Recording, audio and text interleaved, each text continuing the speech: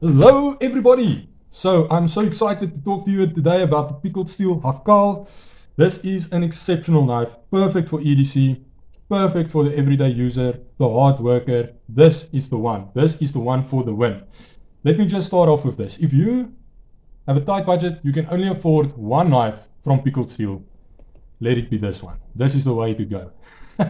It's an incredible knife, it really is. I've been carrying it around for a little while and it has served me well. So today we're just doing a review of this knife, and I'm just going to tell you what I like about it, and show you a few things about it and that stood out to me. It's a very interesting knife, very cool design. So it comes shipped in this box, and then within that box you find this awesome zipper pouch, and I was like, ooh, this is so cool. And so I opened it, and inside I found the pickled steel HAKARL. And yes, that is how you say it. Afrikaans guys, you'll have an easy time remembering it. It's just the same as hakkel. So HAKARL. Very beautiful knife. Awesome zipper pouch. It has this sort of a sheep's wool inner, so it will keep your knife safe but also warm at night when you are not carrying it around but sleeping. It also came with this microfiber cloth. Thank you, Pickled Steel, just for the extras. We really appreciate that. Here we go, guys. Pickled Steel HAKARL. First look. Woo! Awesome. First look for you guys, maybe. I don't know. But yeah, that is crazy cool. I love the finish on the blade. It has a bead blast, sand blasted finish on the blade, and that is just amazing.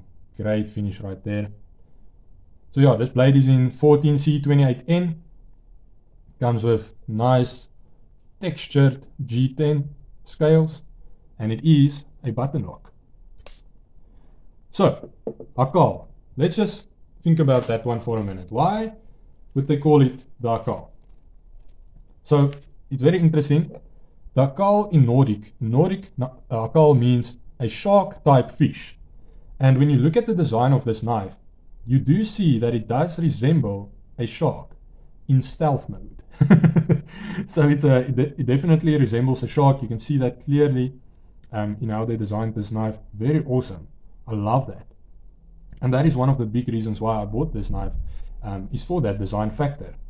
So yeah, very cool knife. Really like it.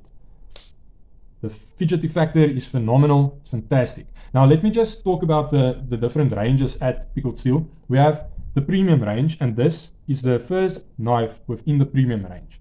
We have the budget range, so everything like the Wahoo or the Nebula or the Joker or the Halo, that's all in the budget range.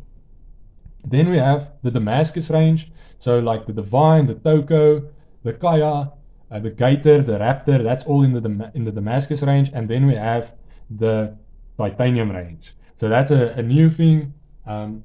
I think they've been doing it and planning it for a few months, and the first one came out a while ago. It's called the Pixie.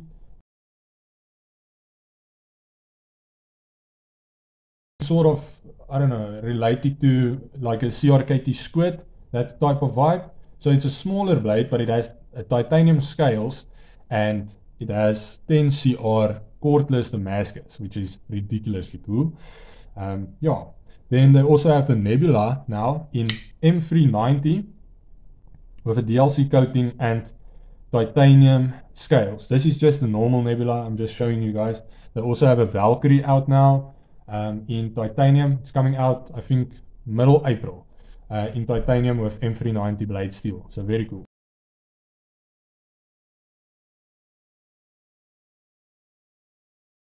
But let's get to this knife. This knife is in the premium range, and there are 4 variants, and I will put the photos up now.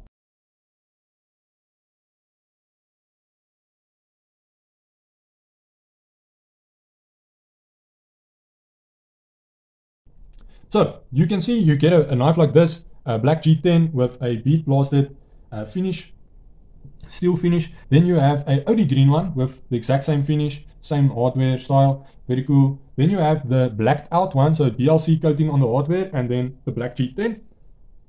And then you have the OD green one with the black DLC hardware and blade. So very cool knives. I also like the OD one with the black DLC. That's very cool. But I prefer this knife for one reason, and it's a personal reason. Okay, the reason is that for me it looks the most like a shark, and that is what it was designed to look at. So with that stonewash, it does resemble that light gray that you also find on some sharks. So that's very awesome. And actually, you know, my profession is, for part of the year, is usually training, instructing, supervising, and leading life-saving crews on different beaches in the Western Cape. Unfortunately, I did break my leg in 20 places last year, so I couldn't work this season. But yeah, that is something that I do, something that I love. And I was in this situation about 4 years ago where we saved a great white shark, and I will just put a photo of that up.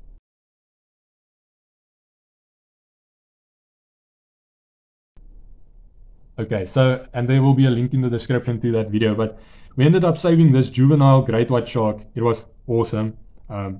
And yeah, at this time, I didn't really understand, you know, what big of a deal it is and everything. And I didn't think that much of it. I just felt that it was awesome holding a great white in my arms.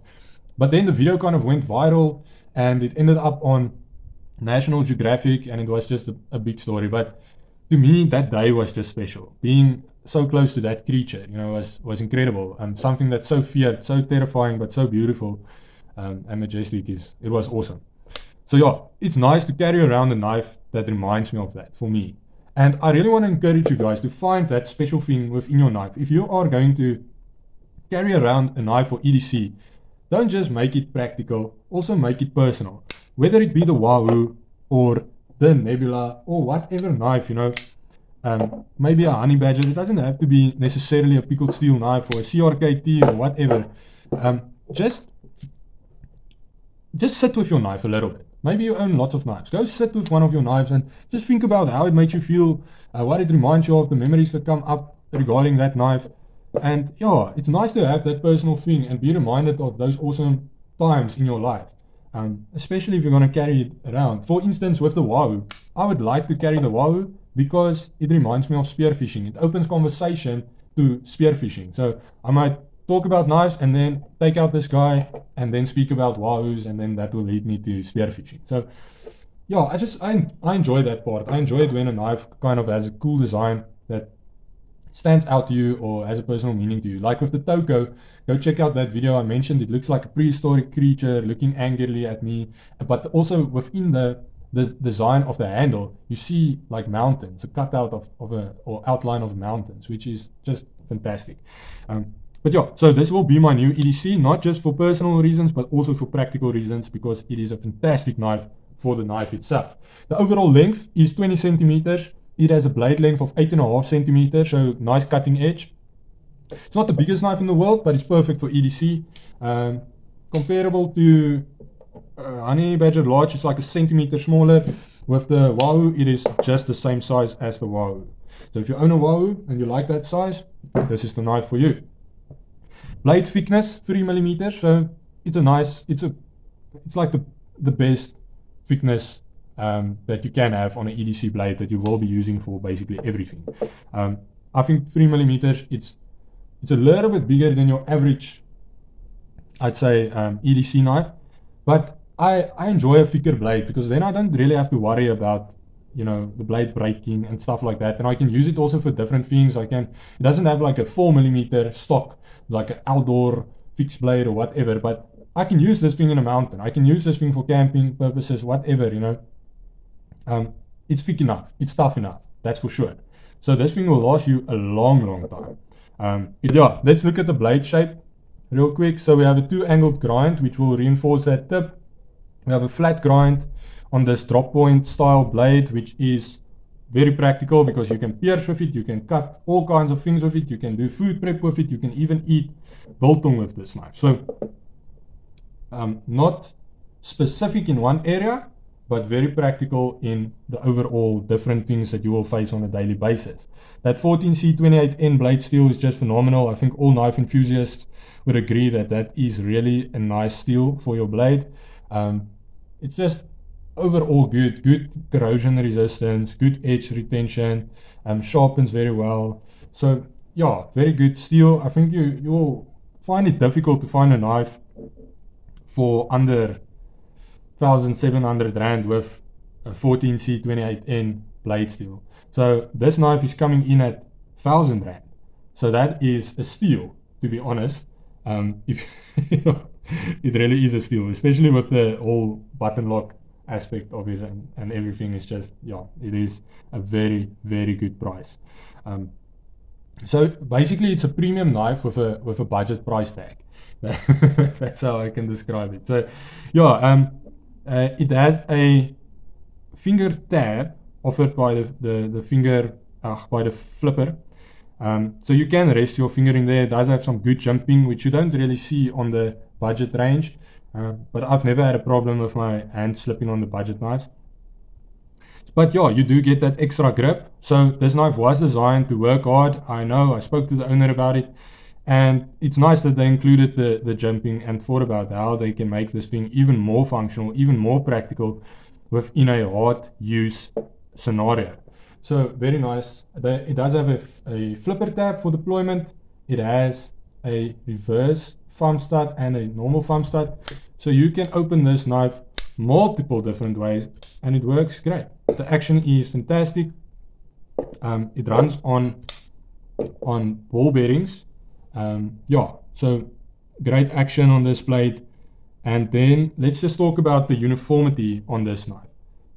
So this was interesting to me, and I found it just adds to the quality a lot. So the face of the thumb stud, the face of the pivot, and the face of the button lock are all satin finish to match also the screws.